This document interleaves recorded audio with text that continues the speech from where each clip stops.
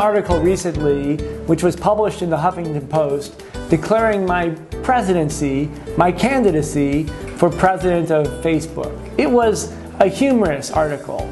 However, humorous as it was, it had a deeper implication to it, which is to say that the future of Facebook and the way that it's run is something that we should think about most seriously.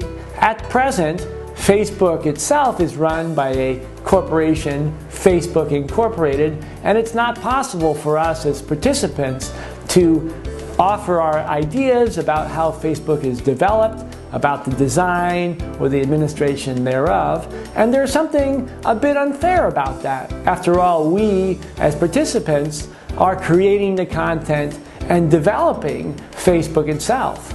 So it doesn't really belong to any one group or company, it belongs to all of us. And if we can fully realize the potential of Facebook, we can move it to a next level of development. That is to say that Facebook today has become the history's first truly global network in which people come together with shared interests to exchange their opinions and to develop new ideas and new potential.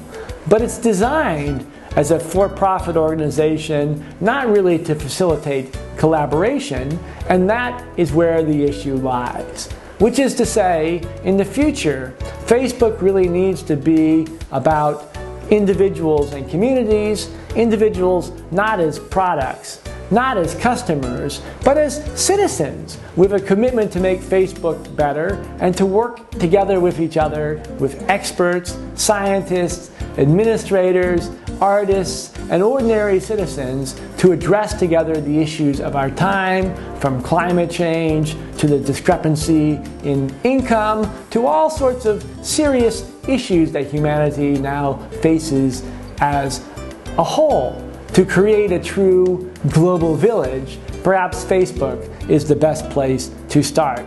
If we can run Facebook as a community, I think that means that we can run this world as a community, that we can reinvent it from the bottom up ourselves. Moreover, speaking here in Korea, I'd like to note that the first efforts to develop an online social community started here with Cyworld, and that perhaps somewhere in Korea is sleeping the potential for a new generation of social networks which involve not customers, but rather citizens of the earth.